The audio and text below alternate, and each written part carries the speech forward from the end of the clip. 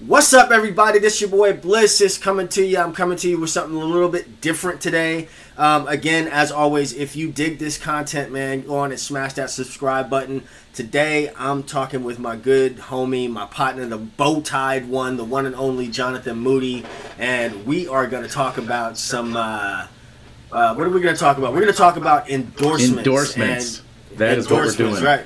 So we're at the end of, NAMM season is over, and everybody who's an artist or a distributor or something like that, they know that whole mad dash to get endorsements, why we want endorsements. Anyway, we're just going to get into it a little bit. Before I get started, I want to say that John Moody has a dope album out, and I want him to just say a few words about that real fast. Take it away, John. All right, man, I can do that, and thank you for the glowing endorsement already. See what I did there? 100. Yeah, I put out a 7-song EP in June. It's called Music for Our Hands. It's a solo bass thing, and and that means exactly that. It's me just playing in a studio, just me, one track. Everything I wrote myself, very classically influenced, because that's kind of how I grew up. Got a little rock and funk in there too, but that's it, and it's available on Bandcamp at monjudy.bandcamp.com, or there's also other ordering instructions if you go to my website at justmoody.com. You also get to see lots of bow ties and things of that nature. And if you're the streaming kind, it's on Spotify, it's on Amazon, it's on Apple Music, and you can also get it from any of the download places as well. So that's my 5-second spiel. Dope. Hey man, one of the things I really like about this record, I mean, there's tons of bass records out there. It was music that I could really listen to. A lot of times, this is not to knock anybody else or what they're doing or whatever, but a lot of times you hear a record and just like, oh man, this has been done, that's been done. But there's a lot of really fresh content, a lot of real cool, listenable content. I like to put it on for drives and stuff like that. So I enjoy it, and I think that if you're watching this, you should go pick one up.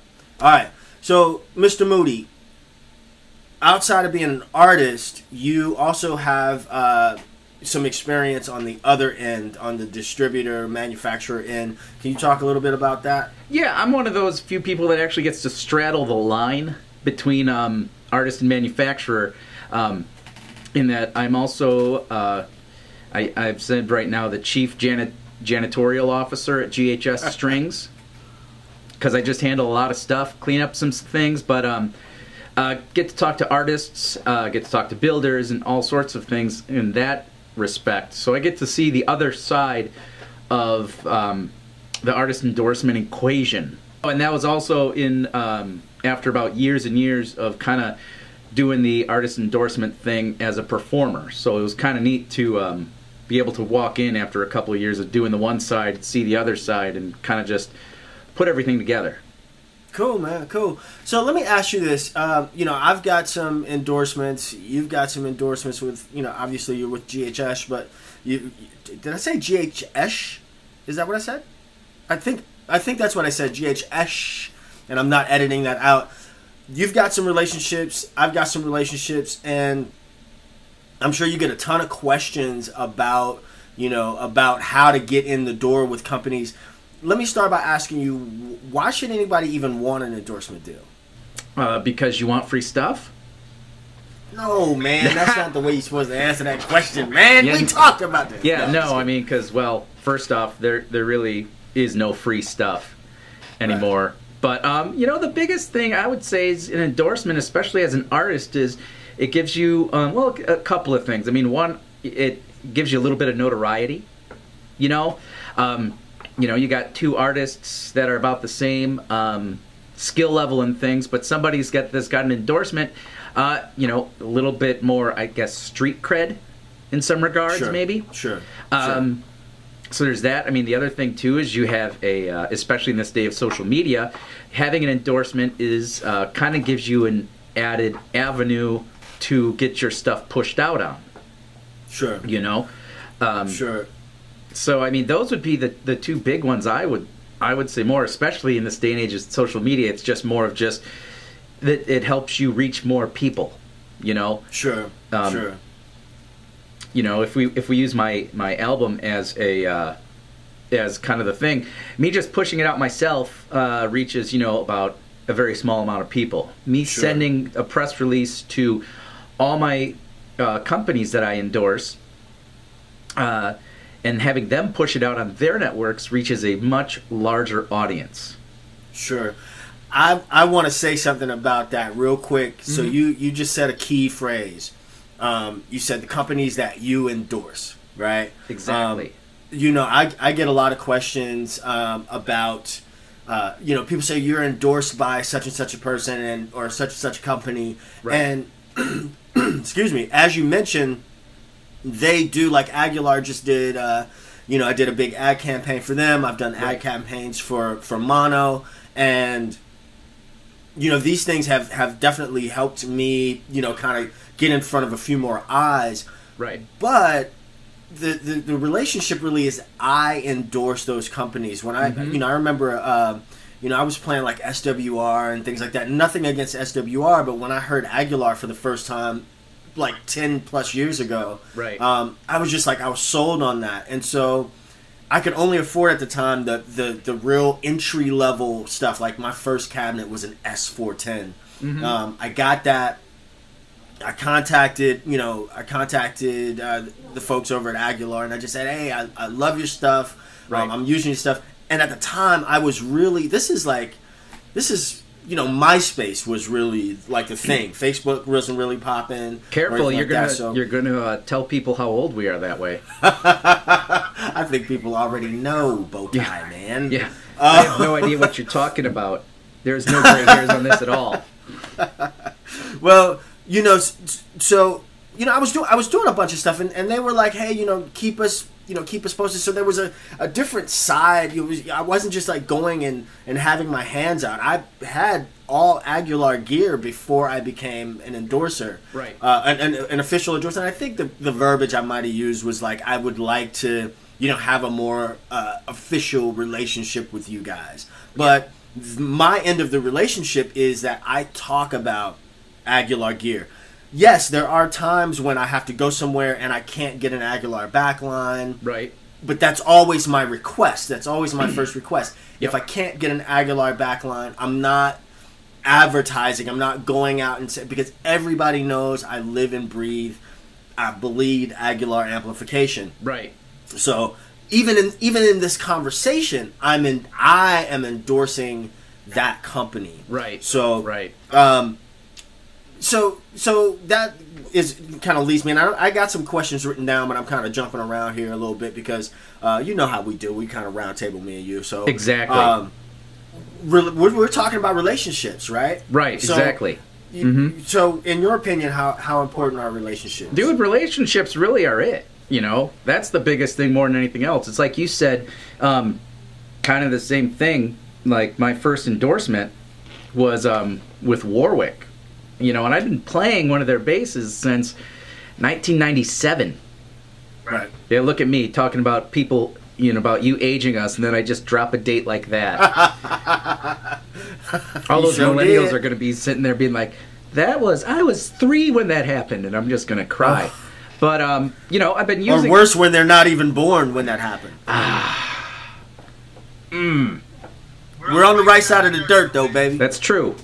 That's true. I mean? So, but, you know, so I approached them, you know, a couple years back as I was starting to get a lot more big gigs going. And, you know, for me, musical theater stuff was just like I was gigging, you know, probably about 6 days a week, doing about 9 gigs a week, you know. Right. Right. So I just kind of approached them, and it was kind of that thing. It's like I've been using this bass for years. You know, what would it take? Like you're saying, what would it take to bring this relationship to the next level?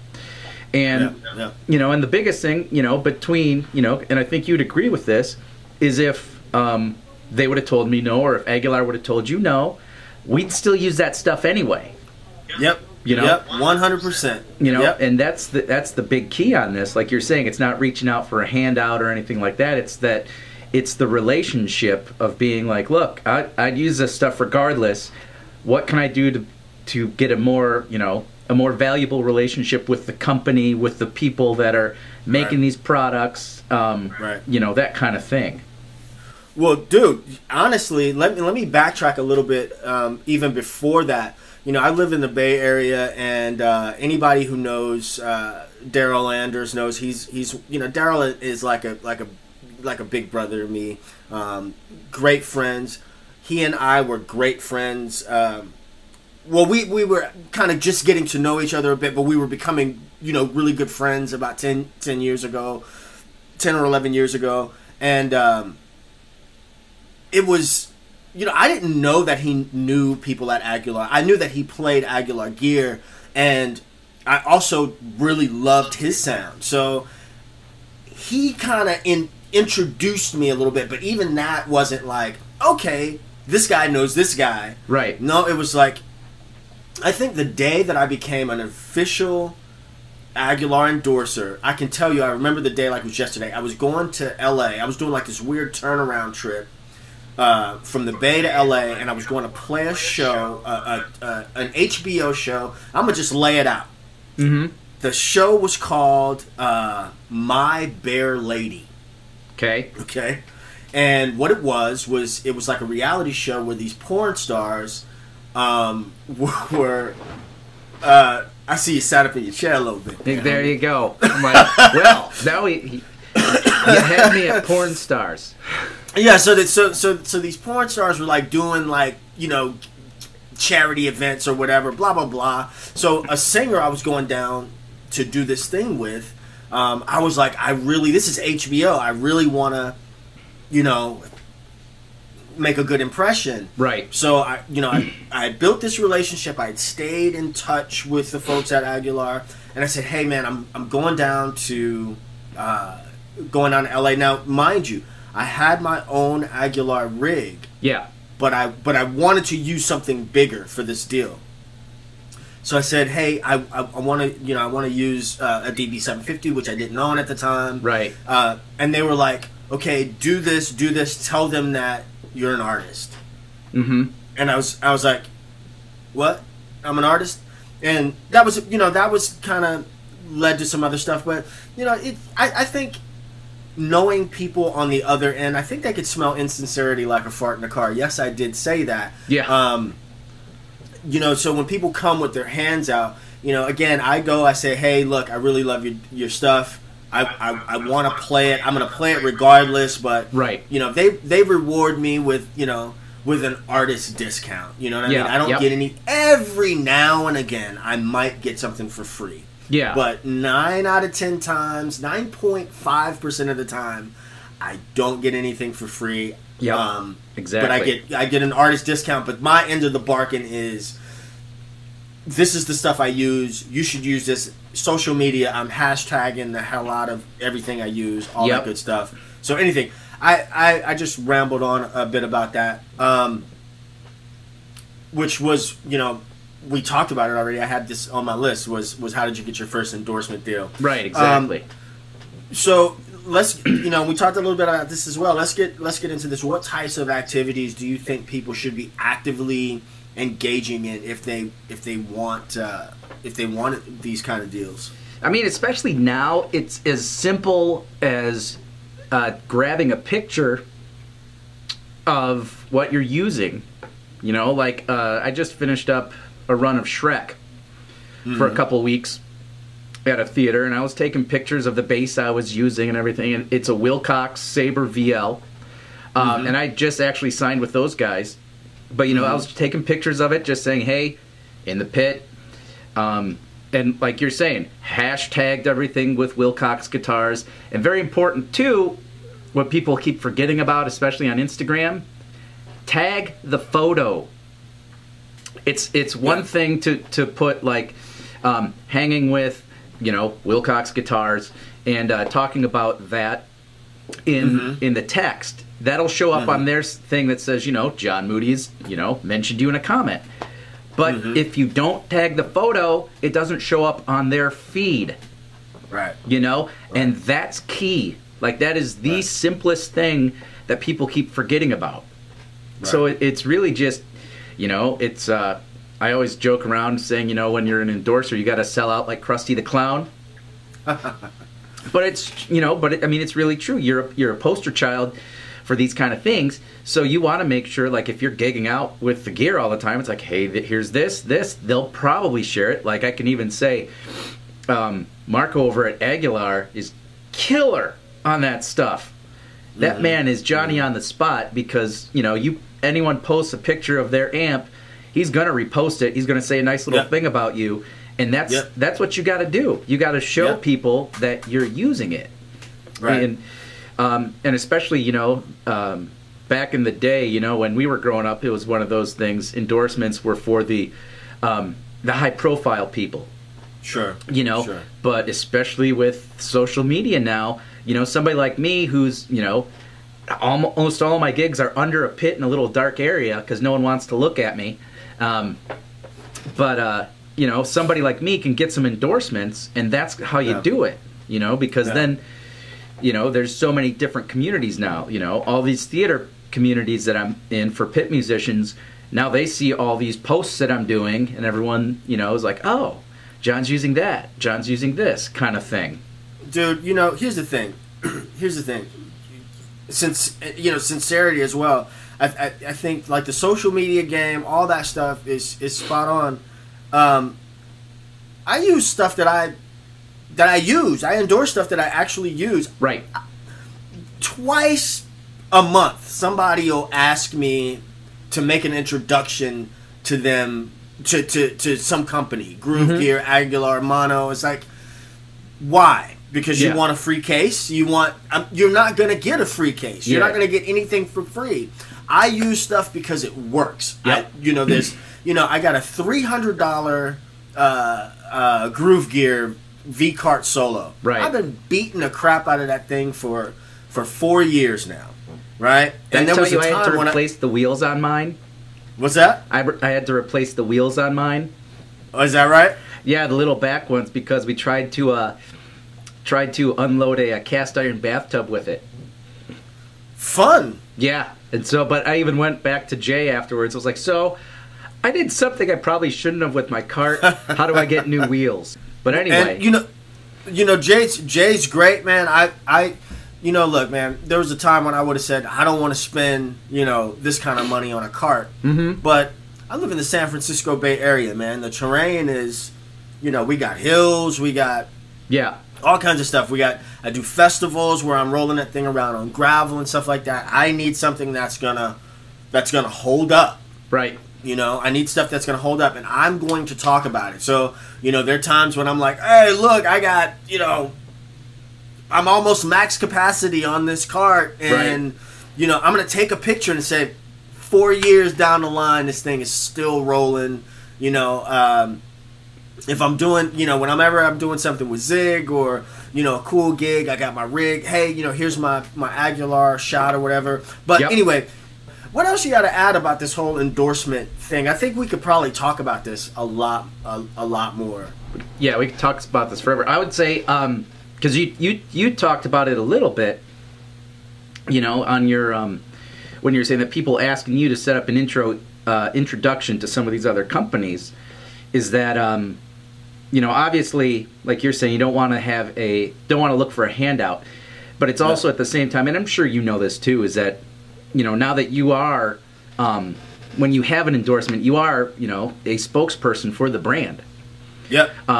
You know, so you got to be, I would say, you know, be a little careful about that. I mean, obviously, most of this stuff, too, you know, conduct yourself in a manner that would be, you know, professional anyway. Absolutely. But absolutely. I think one of the best email or podcast things I ever heard was from a guy named Dennis Milan, who is the owner of Protone Pedals out of South Carolina. Super cool guy, but just shoots straight from the hip on it. And he said very specifically, too, if you're approaching a company, look at all your social media posts and try to see it from their eyes. You know, because obviously, if you're not pushing yourself, if you're not promoting any of this stuff yourself organically right now, how is a discount on a pedal or strings or an amp going to change that? And also, if you're, we live in some pretty interesting political times. There's a really interesting political climate. So, I think if I were a company and I, or even just as a musician, as an artist or whatever, and I look at your social media feed and everything is over the top politics and things like that. That's a red flag, man. Oh yeah, that's a real red flag. I mean, we are, I've got political opinions. I've, and things like that. But we, we're in the public eye. Oh, you know what I mean? And our bottom line is affected by the things that we put out on social media. Yeah. So, I'm not saying that everybody has to always be positive, pie in the sky or whatever, but if you're always a dark cloud and you're always, everything is all politics all the time, that's not doing anybody any good. There's a reason why back in the day people kept their politics a secret. Yeah. You know what I mean? So, on that, really, really quick, I don't want to turn this into a political conversation. I can't remember the guy's name right now. It starts with a D, and it was right after the election. Okay. He sent out this mailer, and he was saying, here's why we shouldn't talk about politics, and he showed this infographic of the country, and half of it was blue and half of it was red, or right. You know what I'm saying? And he was just like saying, these people are still your customers, or or people that work for companies that you want to have relationships with or whatever. Your next door neighbors maybe voted a different way than you did, or whatever. And so, some people might look at this and say, you sell out. Hey man, call it what you want, but we still gotta navigate the world together. So, we gotta figure and that especially out. Too, it seems like with that is that the social media thing, there is no really friendly discourse on there. I mean, there's really not. Sure. People will sit back and they'll just spout out stuff that for a fact they'd never say it to your face.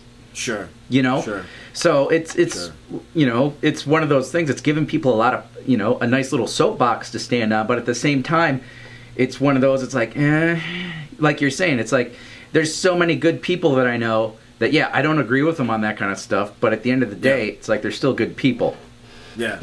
Absolutely, man. We got there's a way to handle all this stuff. Hey, man, we're going long, so I wanna kind of reel it in a little bit. What I want to say real quick is, if you're watching, to my viewers, to fans of John's, if you're watching this content right now and you dig this content, I want you to give this a thumbs up. I also want you to let me know in the comments below if you want to see more of this. John and I have become another. I used to see John on the periphery, on the web, and different things like that, and I never imagined that we would be such close friends. That's true. And so, and I'm really thankful for his friendship. If you want to see more content like this, let me know in the comments below, because I know that I think John would agree.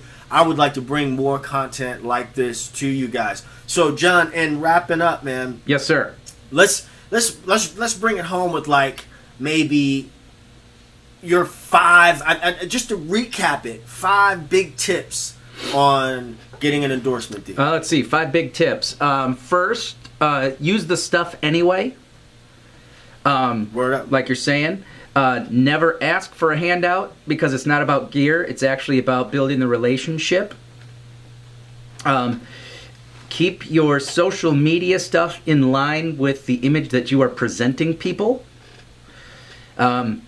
Make sure that if you do have an endorsement, you publish and post that stuff out for the world to hear, because that is your job at that point. Just let me throw this one out here. Let me throw this out there. I think everything we're saying kind of encompasses being genuine. And there's a guy that I really like out there in the world. People may have heard of him. I just heard him say something today. His name is Gary Vaynerchuk.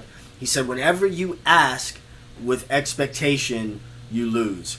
So I think the number one thing is be genuine. Use the stuff and build genuine relationships. Yep. Mr. Moody, I'm gonna let you roll, man. Love the tie, homie. Love the tie. I can't rock ties. Well, let me give a quick shout out. This is from Mo's Bow Ties out of Memphis. Yeah, actually, you're right. A young kid. I want to say he's like 13 or so. Started the company up. Wow. The age may not be right, but it was kind of one of those. He wanted just something fun for the younger audience, and so yeah, this is one of his, and they're great. It's one of the few ones I have that is it's a pre-tie, meaning that it is there's a strap on it and things and everything. So I don't tie this one myself, but I mean it's cool enough that it's like gonna rock this thing all day. Hey, see, there's a perfect example of building a relationship, using a product, and endorsing it. There you go. Hey, John, yo, my man, I will catch you on the flip. All right, I've really enjoyed talking to you, brother, and let's do it again. Dude, likewise, anytime. All right, bro. All right. Peace.